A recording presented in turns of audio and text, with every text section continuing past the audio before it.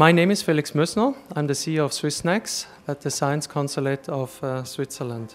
It is really a great honor and a privilege to welcome you to the Swiss Day at Harvard, which will host several speeches on the topic why Switzerland is one of the most competitive countries in the world.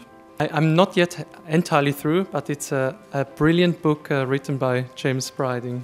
And we are also here to build bridges between Northern America and Switzerland, connecting the dots in education, research and innovation. I thought the Swiss Day at Harvard went extremely well. It was the first time it's ever happened, and I think the resonance was terrific, and I hope it forms the basis of being able to repeat this in the future. I thought the team did a terrific job. swissnex was a great supporter. Hublot is a sponsor. Emmanuel Richard, Jamie Stevenson, Matthew Manson, etc. So I really thought it was terrific, and we had a top-class group of speakers. And as far as I could gather, the audience was just thrilled to be a part of it. Most of the real benefits came from knowledge-based achievements. They have the highest density of Nobel laureates in the world. Welcome to Harvard. Thank you all for coming. We live in a world in which the people can come from anywhere, the idea can come from anywhere, the customers can be anywhere, the mode of production can be anywhere, and the money can come from anywhere. That is a much more competitive world than it has ever been. The world has an infinite supply of problems, but every entrepreneur views a problem as an opportunity. The watch is no more an information tool for you. The watch is a communicating tool to the people. It gives you time, and it gives you color, it gives you emotion, it gives you fashion, it gives you dream. Then came this incredible new thinking. Let's get rid of the timekeeping. 95% of the Swiss exports are these old tick-tock, tick-tock, tick-tock movements that do not perform. They don't tell time right. If you have the same team since '79, you don't need to make any conferences together, because the eyes can speak. And when the eyes speak, the eyes never lie. What does it take to feed the world with a growing population? Next 50 years, world's agriculture will have to produce more food than in the last 10,000 years. The approach is to form allies and alliances, to find allies and to form alliances with people that until very recently have been our fierce enemies.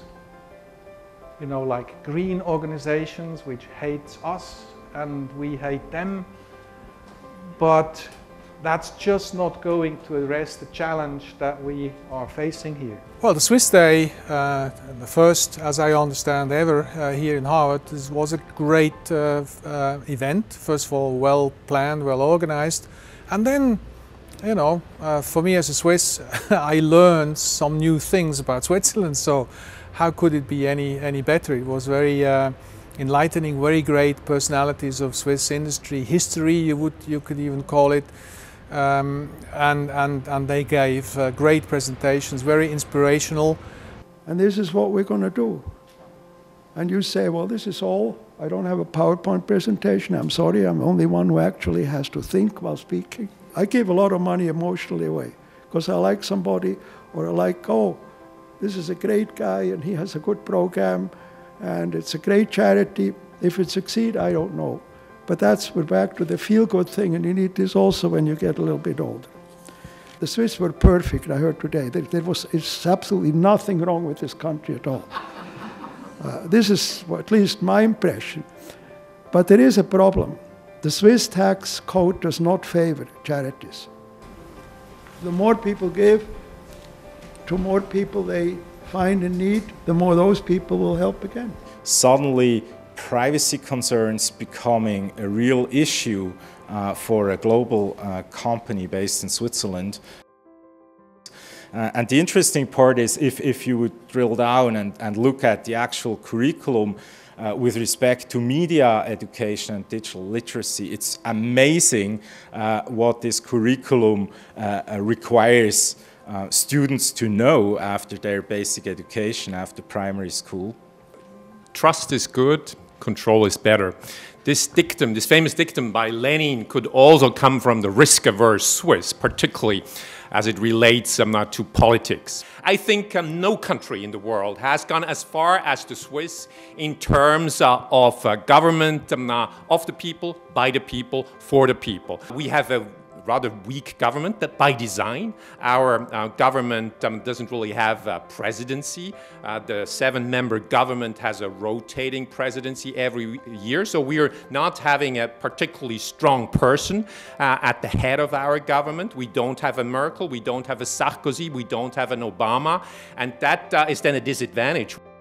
So next we have Professor Nancy Hoffman, she's teaching at the Graduate School of Education, and probably she's getting ready to talk what I think is probably the most important issue facing societies, not just in Switzerland, but across the developed world, is just how do you actually deploy the most important asset you have, which are people. There really isn't a theory of why some countries have strong apprenticeship systems and others don't. When we worry about what happens to this current generation of young people, we worry about youth unemployment. We have the industry with Swatch, Tissot, and all these brands, and we have the high-end brands from Hublot down.